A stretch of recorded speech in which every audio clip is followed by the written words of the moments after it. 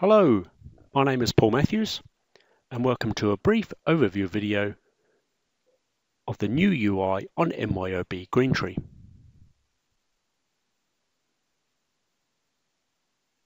Firstly, an introduction. From the 2018.1.0 release of Greentree in March 2018, a new look and feel was introduced, or this is more commonly referred to as a new UI. The intention of the new UI was to bring a new, fresh and modern look to Greentree.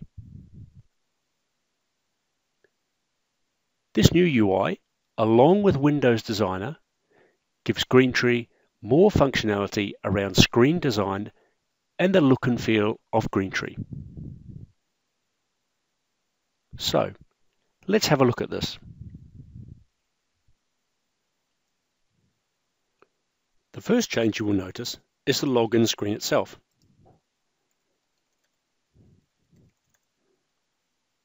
If I log in,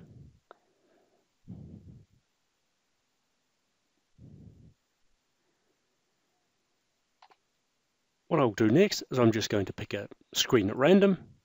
For no particular reason, I'll just go into the Accounts Payable Supplier Maintenance screen. Go into that screen, talk about a couple of things here. You notice now the colors. So these are now the standard MYOB colors. And we've also changed the Greentree up in the top left here and on the screens. This will also be reflected in the icon that you then see on users' desktops. Fonts. So these fonts are now consistent across all the screens. While this may not be obvious, all the screens have been viewed one by one and these fonts are now consistent. The read-only. So the read-only is still the same in the user preferences. So within these user preferences, you can maintain these colors as you had been able to previously.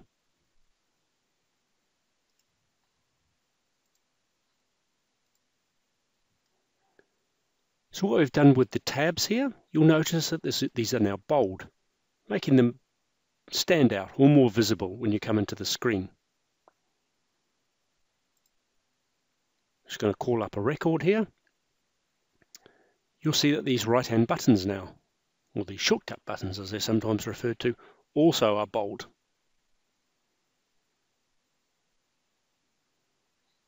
Just going to open another screen just to show those changes across.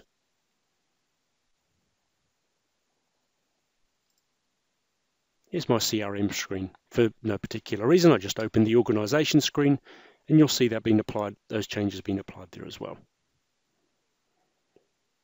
I would just like to take this moment just to emphasize how this now works along with those changes with the Windows Designer.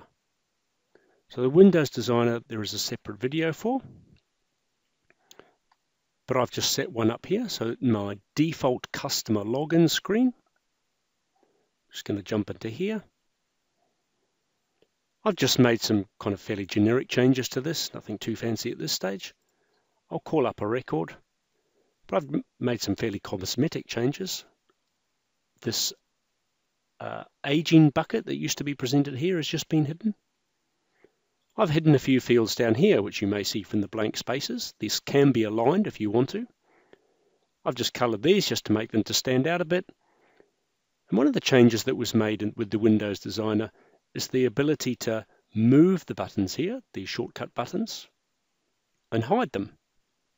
You could never do that in the past with the Screen Customization Manager. And I've also colored them as well, just to put them into blocks, just to show that you can do that as well. One of the key things that came out in 2018 was the ability to move UDF fields around on screens. I haven't got any shown here, but what you see if I've actually moved these tabs around in different orders as well.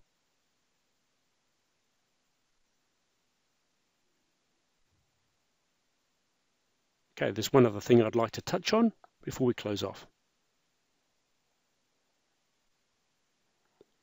So, some points to note.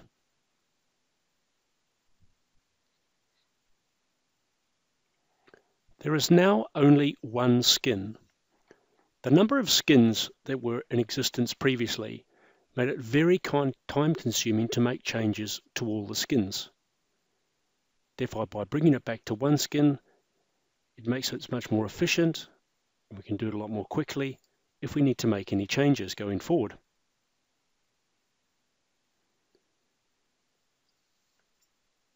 The biggest challenge around this was to differentiate between live and test systems, or any other setup or demo or test system that somebody might have. Therefore, applying a skin or / a color, there is now a setting in the jadegt.ini file. So within the Jade server section of the INI file, there is a new setting.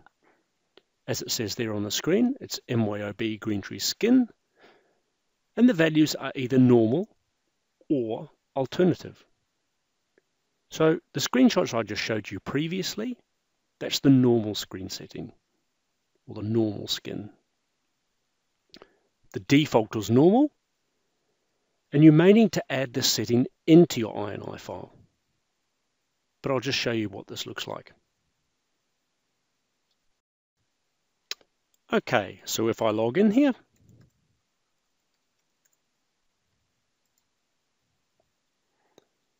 you'll notice the color change immediately on the header or the banner has changed. Just go into that same screen again, and you'll see the color has changed. That's using the value of alternate in that INI file setting. This, of course, would go along with the standard of what you probably currently do in terms of changing the name of the company, etc., etc. I hope you found this brief overview on the new UI helpful, and please feel free to get in touch with me if you've got any further questions. Thanks for your time.